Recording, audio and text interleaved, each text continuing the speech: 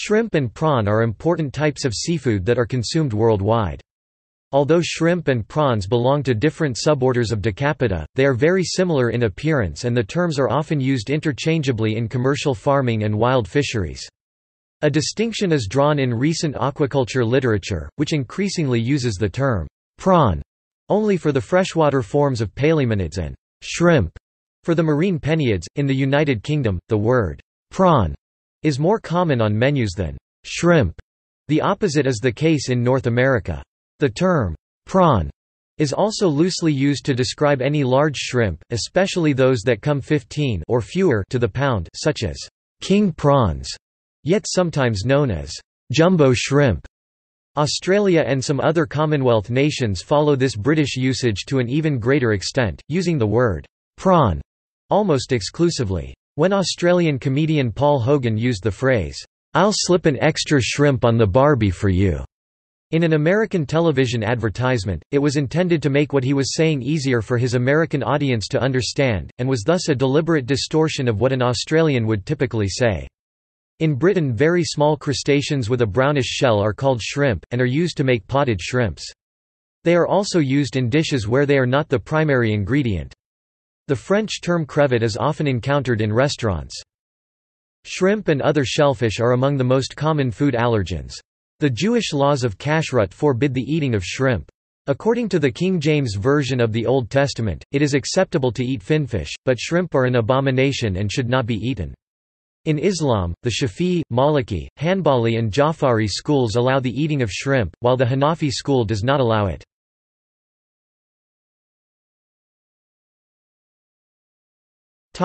Nutrition and toxins.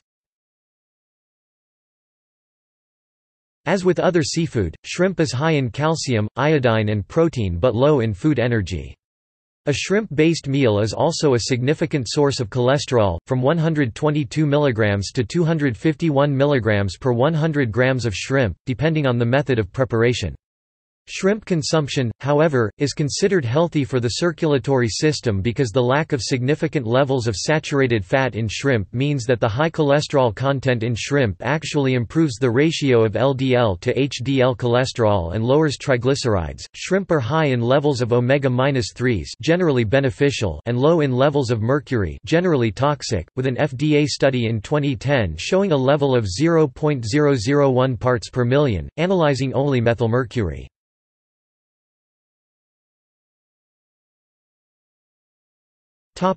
Marketing. Shrimp are marketed and commercialized with several issues in mind. Most shrimp are sold frozen and marketed based on their categorization of presentation, grading, color and uniformity.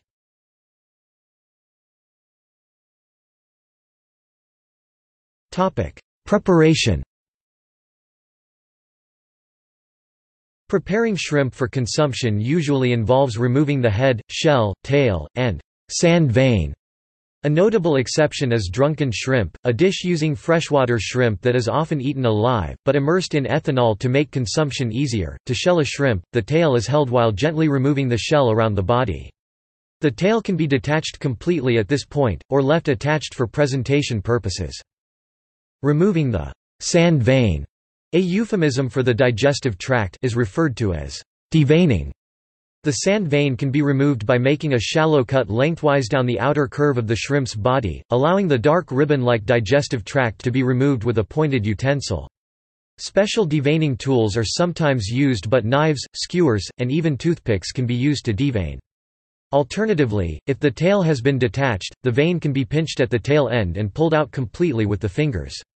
On large shrimp, the blood vein, a euphemism for the ventral nerve cord along the inner curve of the shrimp's body, is typically removed as well. The shrimp is then rinsed under cold running water.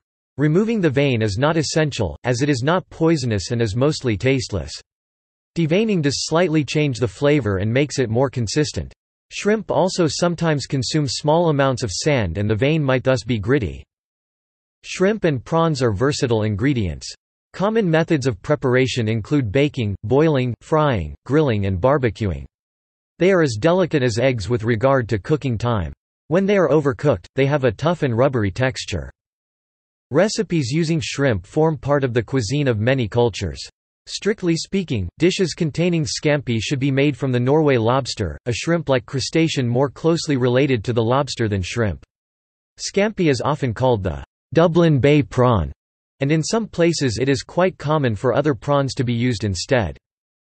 Wet shrimp is commonly used as a flavoring and as a soup base in Asian cuisines, while fried shrimp is popular in North America. In Europe, shrimp is very popular, forming a necessary ingredient in Spanish paella de marisco, Italian caciucco, Portuguese caldeirada and many other seafood dishes. Shrimp curry is very popular in South Asia and Southeast Asia. Shrimp are also found in Latin and Caribbean dishes such as enchiladas and coconut shrimp. Other recipes include jambalaya, okonomiyaki, poon choy and bagoong. Shrimp are also consumed as salad, by frying, with rice, and as shrimp guvek, a dish baked in a clay pot, in the western and southern coasts of Turkey. In the subject of Japanese sushi, shrimp has long been valued as the king of sushi dane, as its composition can be either raw or cooked, and its latter preparation has often been considered a good introduction or choice for those unfamiliar to eating sushi, especially dishes involving raw fish.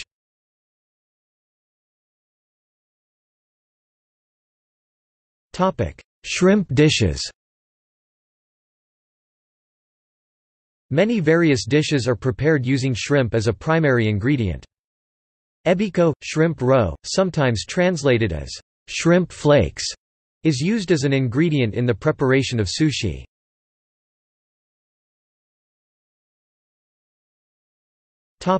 See also: Culinary name, eating live seafood, pain in crustaceans, shrimp fishery.